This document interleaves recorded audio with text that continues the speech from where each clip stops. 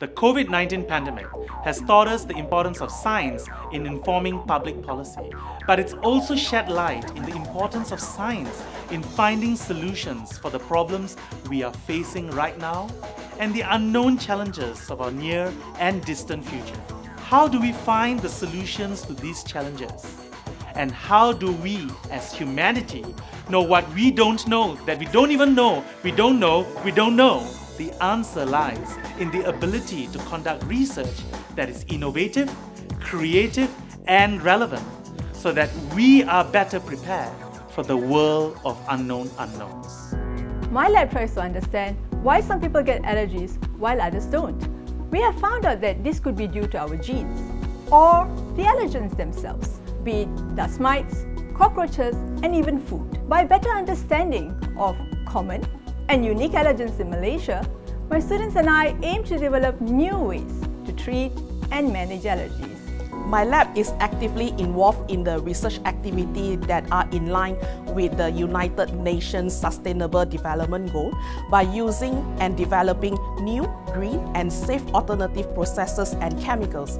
My students and I are interested in addressing the issues of plastic pollution and including reducing microplastic in the food we eat. Unlike my other colleagues, I do most of my work in jungles trying to conserve Malaysia's biodiversity. The whole of Malaysia is in fact my lab. Our students are exposed to the wonders of Malaysian plants and animals, why they're important, and how we can reduce the threats to our biodiversity and the impact on our economy and health. One of my projects include understanding how our king of fruits, the durian, is pollinated by animals such as bats across the country.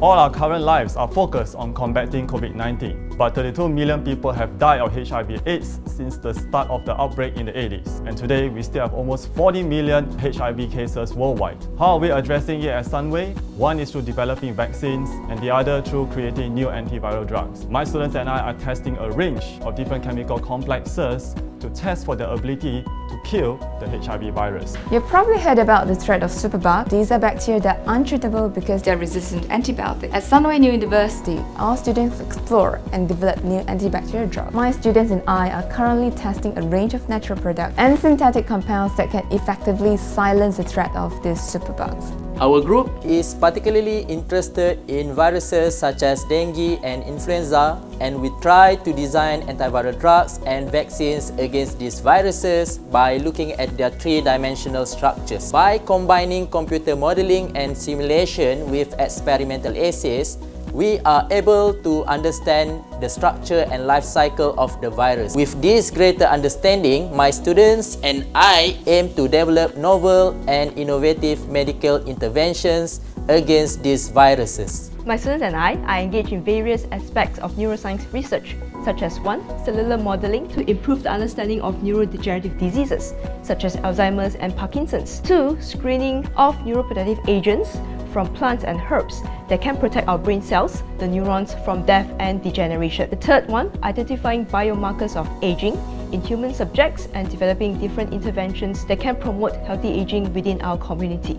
My research interests include the evolution and adaptation of coral algae to environmental stress, as well as the production of commercially interesting proteins from genetically engineered algae. In my lab, students learn to use and develop new techniques to manipulate microalgae to produce custom molecular compounds and protein products, as well as to study the impact of climate change on one of the major foundation stones of our global ecosystem. My students and I work on topics related to nature conservation. Some species such as sun bears and otters are declining because they have lost habitat and they are overhunted. Some species are expanding because we have moved them to other regions where they have no predators or competitors. They become pests. We use a combination of lab work focusing on population genetics and field work focusing on population ecology to collect data.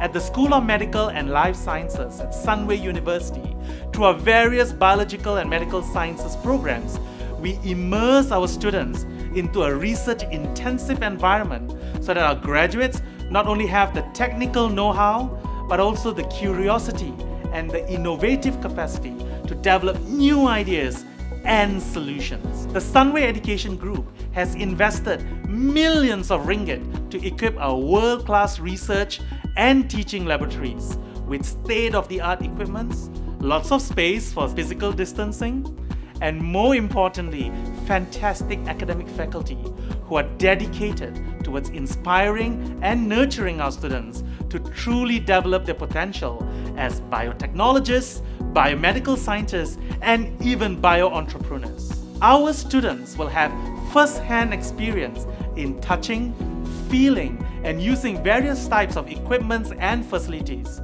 And more importantly, generate and interpret experimental data that can be translated into solutions, from identifying new classes of drugs and vaccines and determining new ways to diagnose and determine risk more effectively, to supporting the sustainable agenda in ensuring that as we protect our health and well-being, we also protect the environment that ultimately supports our existence. Our laboratory facilities and academic faculty who collaborate with researchers from the University of Cambridge, University of Oxford, and Harvard University, as well as many others across the world, are testament to Sunway University's commitment to providing you with a world-class experience and an education that truly shapes your future.